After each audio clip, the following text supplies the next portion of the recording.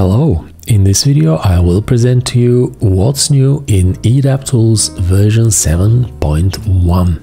The first new feature is slider sensitivity. You can access it by clicking on the three dots and then settings, and you will see this field here where we can input a number between 0.1 and 10. Now let's look at the behavior of the slider before adjusting it. Now when I drag the handle to the extreme, it still feels that it's a bit slow. I need to wait quite a lot to get the size that I need. So clicking on settings and changing it to 5 will make it 5 times more responsive. So now it will respond much faster to my changes, as you can see. Another new feature are 2 additional controllers. The first one that I will introduce is the lock controller. You can add as many layers and you can lock them by clicking on the lock controller with Kinematics. And what's great is that you can see the layers were locked. By clicking again, you will unlock the layers. So even if you have some complex configurations, like if we select, for example, this leg, we have 3 layers here and 3 layers there, and we want to be able to easily lock it and unlock it. We can just go here and add a lock controller. We create it.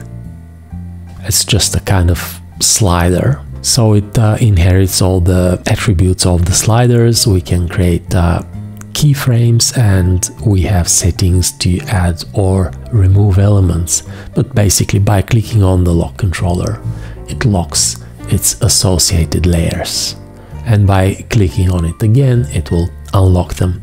And now if we would like to add more layers to that controller, we can just click on the add button and now it will lock both legs and unlock both legs. So this is very handy when you need to exclude specific layers from modification.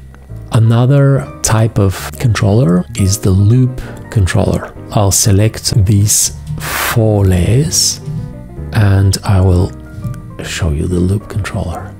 These are all added to the RC slider drop down. There we go.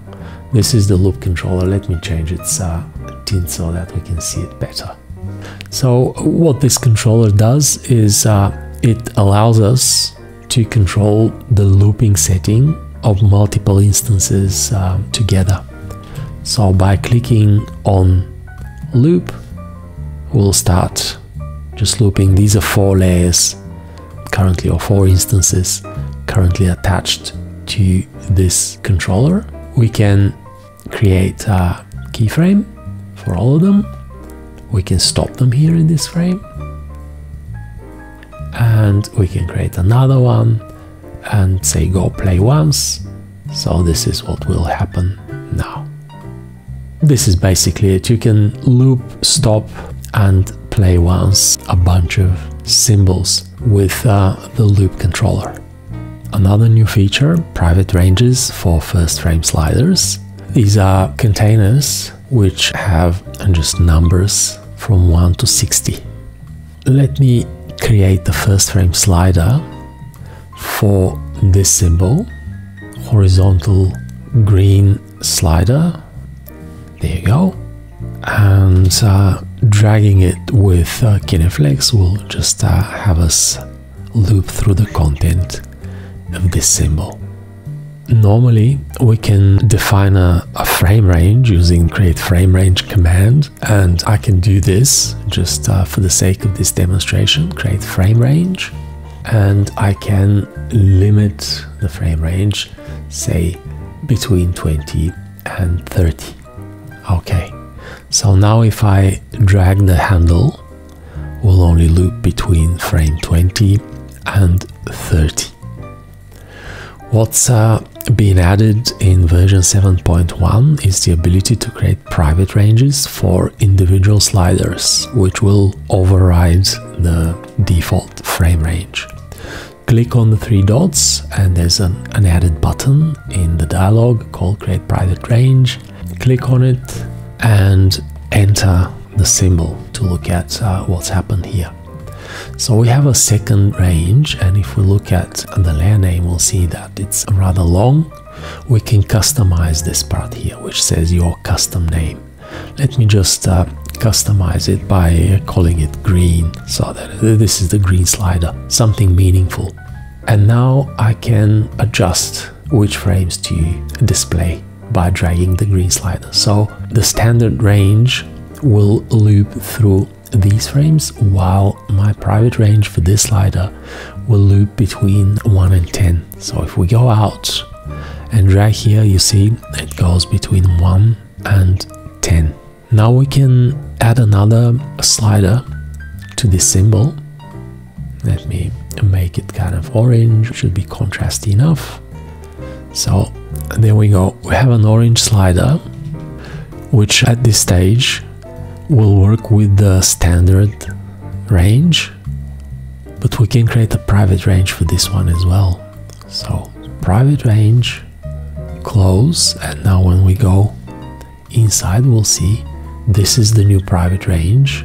Let's call it orange, and with this one we can define a third range, so 45 to 60.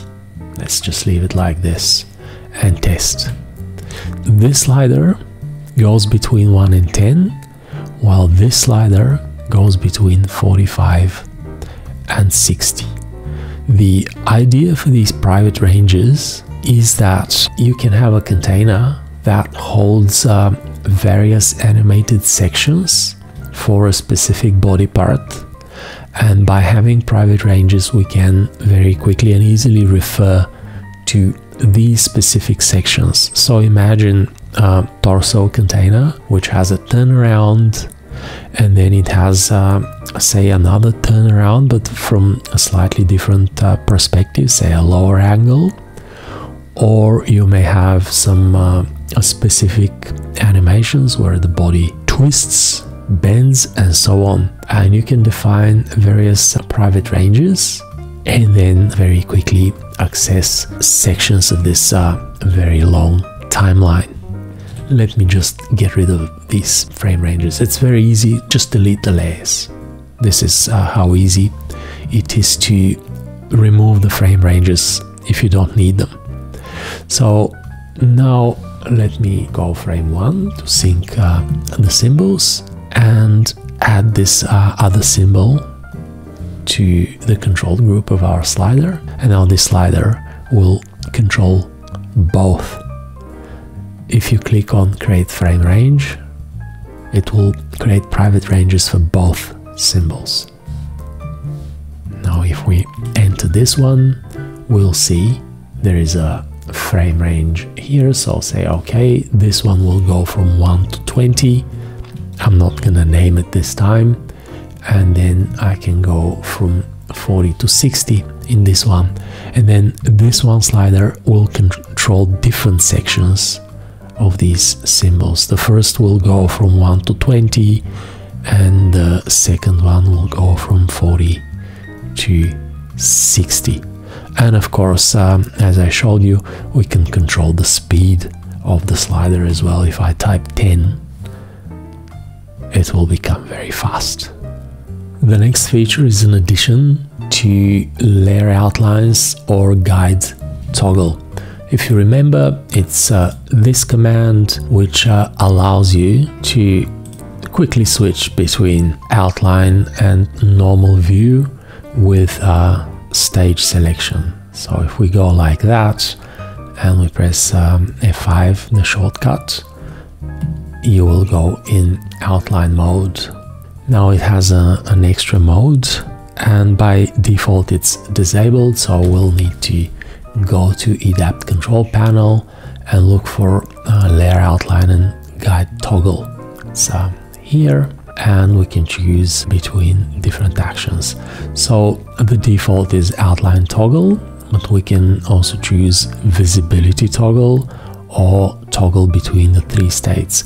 So if we go outline and visibility toggle and press F5, the first press will go for outline, then it will hide the layer, and then it will show the layer. So it will literally go through 3 states instead of 2. Of course, if something's already hidden, you can't select it on the stage, so you will need to actually have the layer selected in the timeline. And you can choose the different mode, so you can limit it to only visibility toggle like this, and now it will only do the visibility toggle.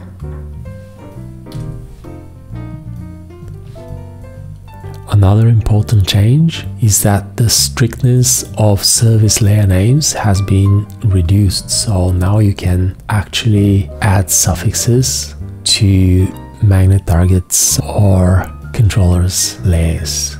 So in this case, let me just demonstrate.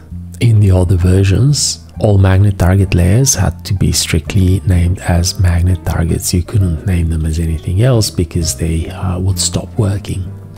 While now you can just add a suffix and call this, say, right arm, and it will still keep working, and we can call this magnet target layer neck, and it will still work.